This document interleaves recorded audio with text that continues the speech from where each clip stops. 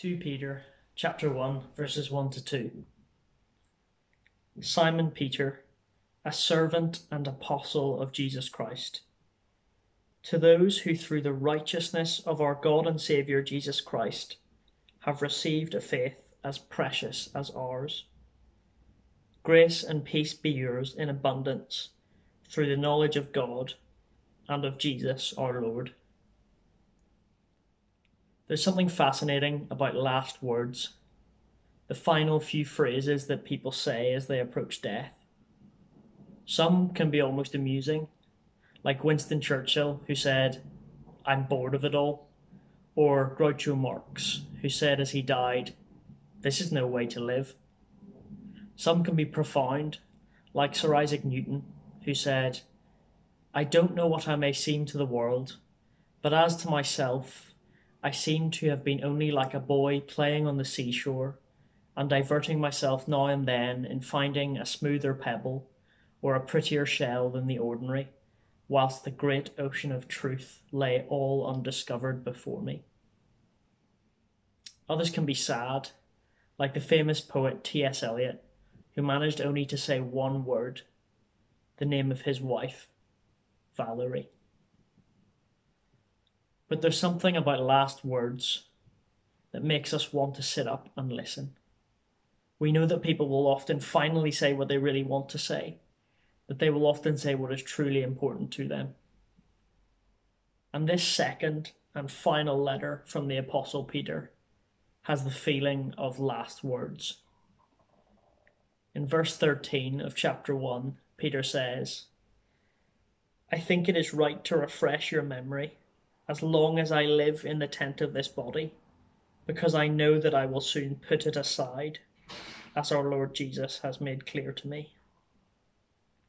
Peter knows that his death is imminent. Jesus has made it clear to him, and so he writes one final letter, his last words to these Christian believers. Thankfully, Peter gets a whole letter, but I think that if he were reduced to just one word, like T.S. Eliot was, it might be this: remember. It comes up throughout the letter. In verse 1, he talks about the faith they've already received. In verse 3 and 4, he talks about what they have already been given. In verse 12, he says he is reminding them of things they know already. In verse 13, he said that it makes sense for him to remind them because he will die soon. In verse 15, he says he wants them to be able to remember these things when he has died. And at the beginning of chapter 3, he says that he has written this letter as a reminder. Peter's last word is remember. And so this evening, we're just going to look at the first two verses of this letter and see what Peter wants these Christians to remember. It would be quite easy to skip over these verses, as if they were simply a New Testament letter equivalent of saying hello before getting to anything important. As Jonty said in his sermon on Sunday, it would be easy to treat these verses at one end of the letter like the end of a carrot, which you chop off without even thinking about it. But God does not waste words, and he has things to teach us, even from the introduction to this letter. So we're going to look at these two verses together and see two things Peter wants these Christians to remember.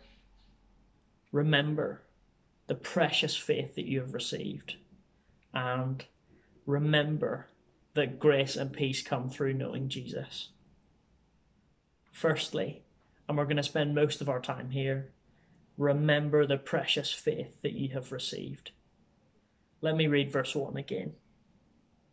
Simon Peter, a servant and apostle of Jesus Christ, to those who through the righteousness of our God and Saviour Jesus Christ have received a faith as precious as ours.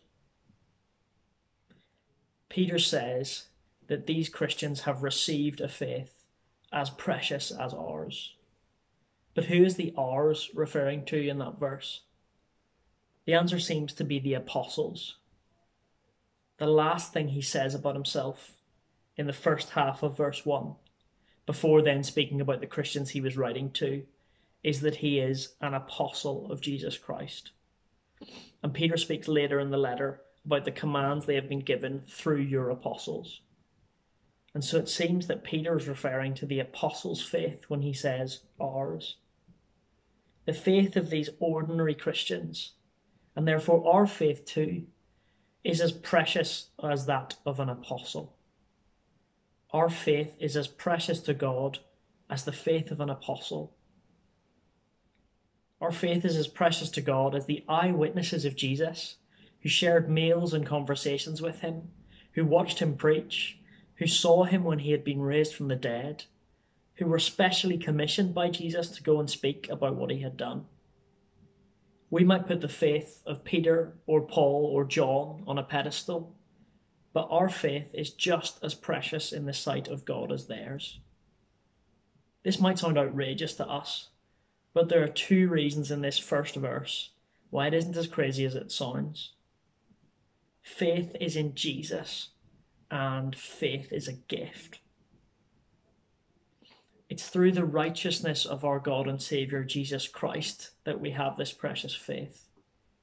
Or to put it another way, our faith is in the righteousness and saving ability of Jesus.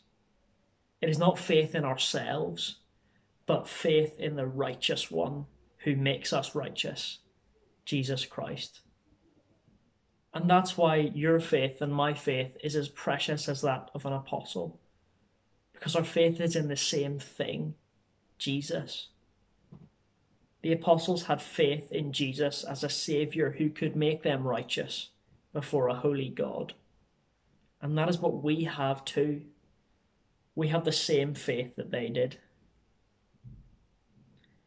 I wonder if you ever worry about how small your faith is. I wonder if you sometimes think about how pathetic and weak it seems in a world with so many fears and doubts that seem so strong and big. I wonder if you sometimes feel like you're hanging on by a thread. Well, here is the good news. It doesn't matter how strong your faith is. It matters who your faith is in. It's the object, not the strength of your faith that matters. And if your faith is in Jesus, however small it seems, your faith is as precious to God as the faith of Peter or Paul. If your faith is in Jesus, you are safe in the arms of a Saviour who will not turn you away, and you are declared righteous before a holy God. Your faith is as precious as an apostle because it is faith in Jesus. And the second reason why it isn't crazy to say your faith is as precious as an apostle is that faith is a gift. Verse 1 says that faith is something we have received. It is a gift, not something we've earned. It's not something we deserve. It is something we have been graciously given by God. Just as he gave the apostles faith in Jesus, so he has given it to us. We have been given the same gift by the same God, and so our faith is as precious as that of an apostle. And some of us need to be reminded of the fact that faith is a gift. God didn't see your musical ability and decide to save you so that you could sing in church. God didn't see your extroversion and think, oh, they'll make a great evangelist.